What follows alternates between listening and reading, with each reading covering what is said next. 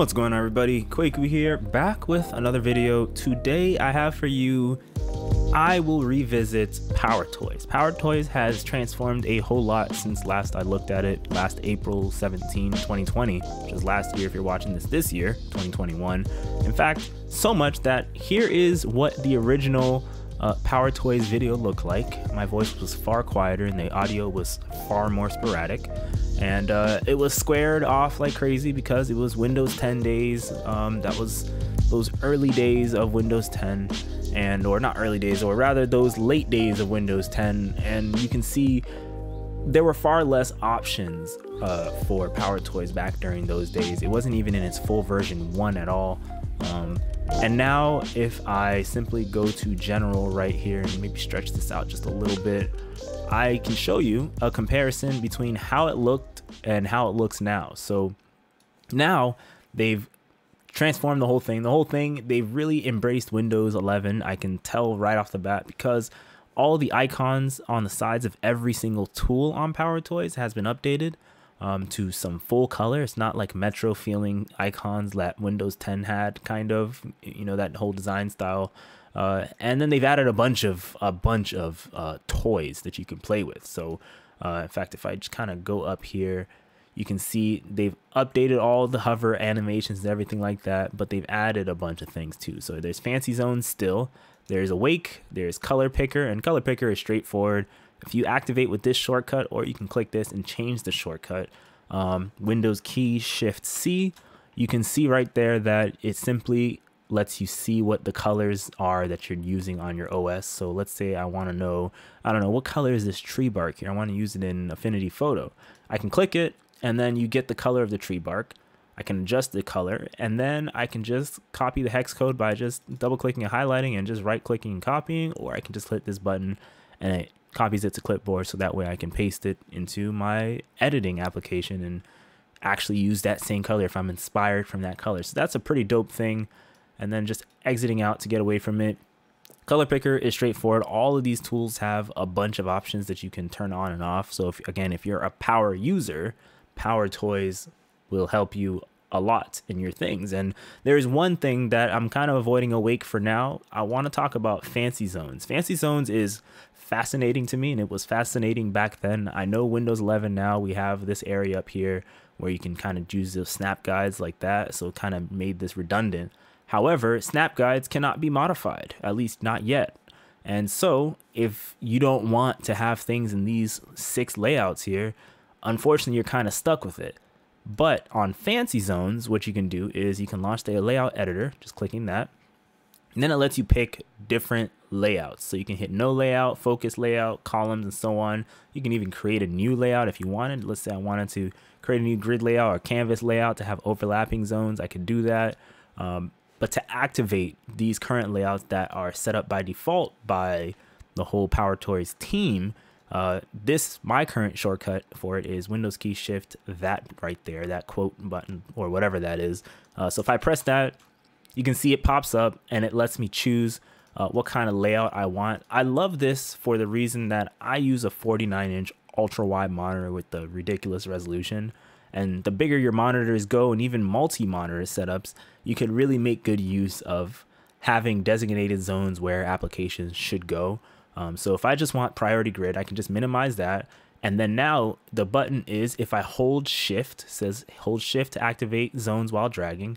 So if I'm dragging and then I hold shift, it's now activated the zones just like that. So let's say I want PowerToys on this side.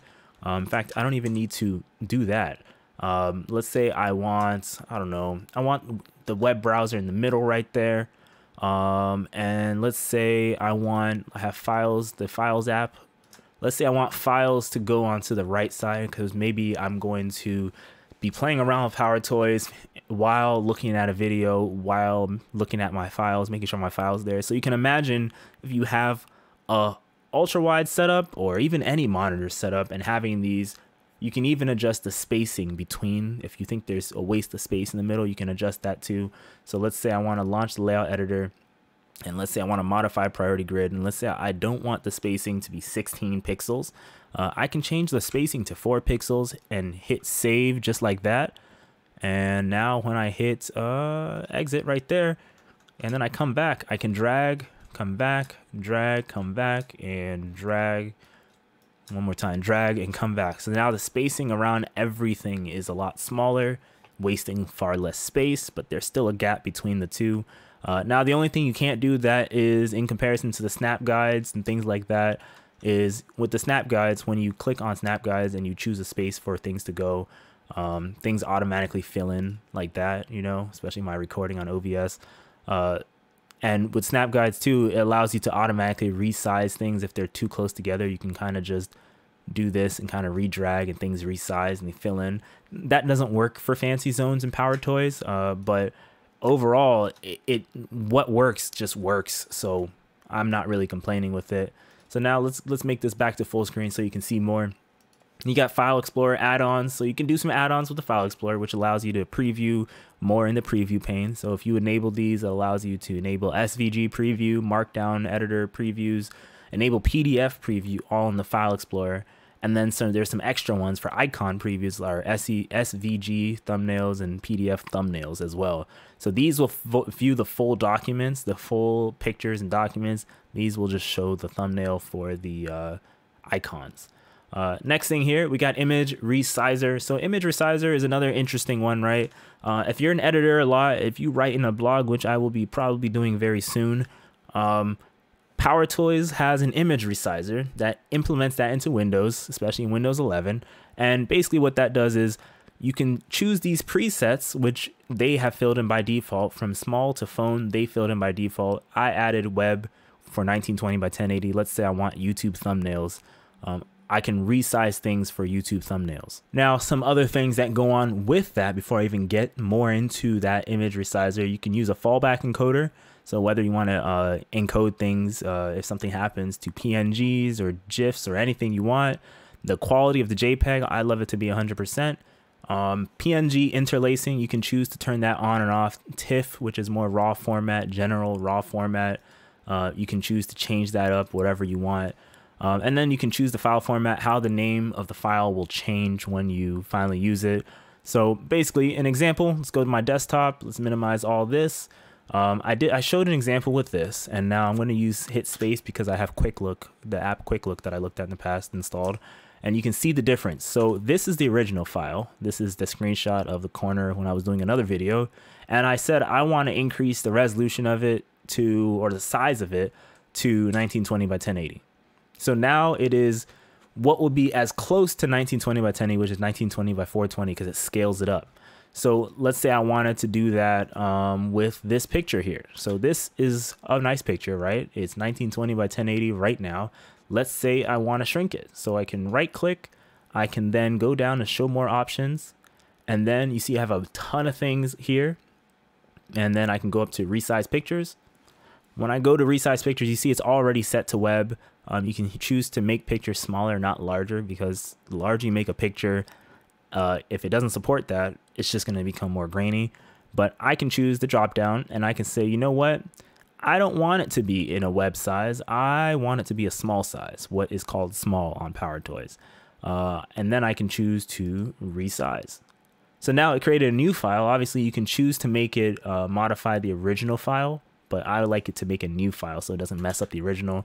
And now the file has been scaled down to this size, that 480 resolution at the end. So it basically takes down the long side to what it can do and scales it appropriately. So it's a good application just from that.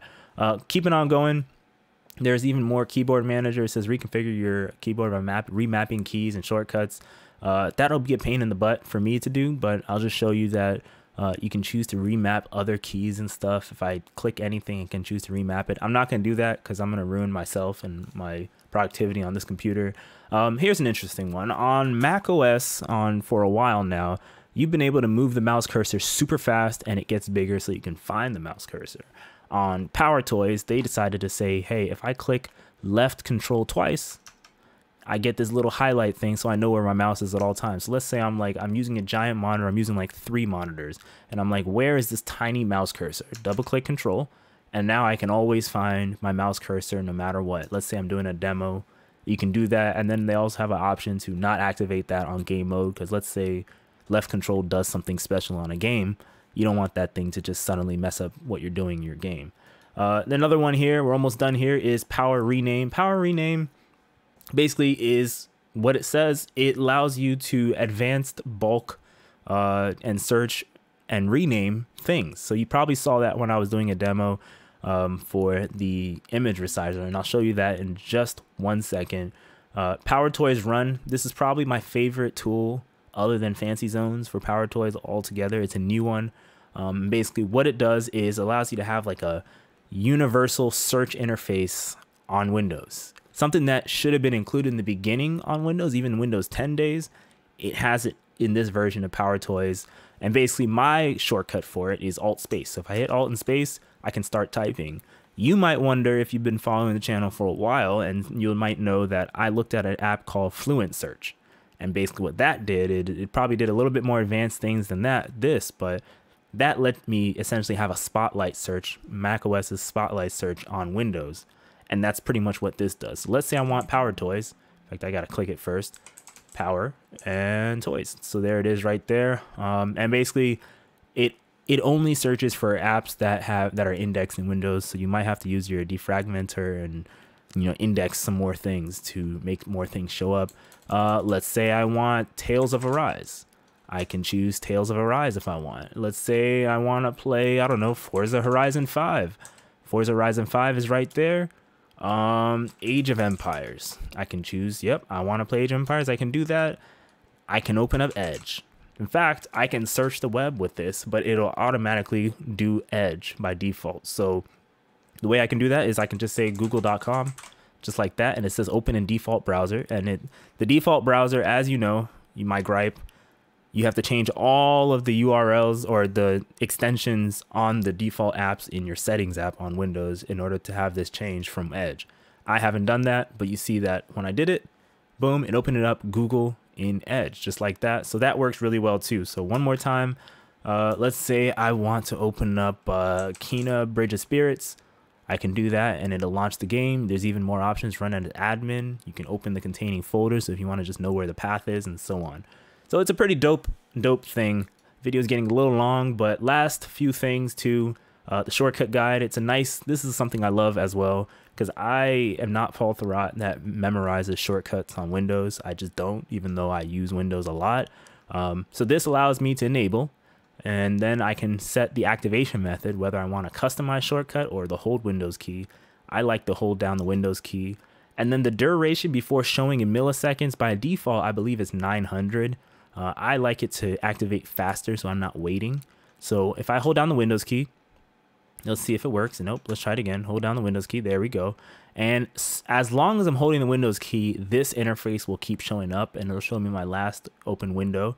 And then you can see that it designates, hey, you press the Windows key, and you can now choose any of these like highlighted red things, and you can do more. I can create a virtual desktop with Windows key plus Control D. I can switch between virtual desktops. I can open the narrator.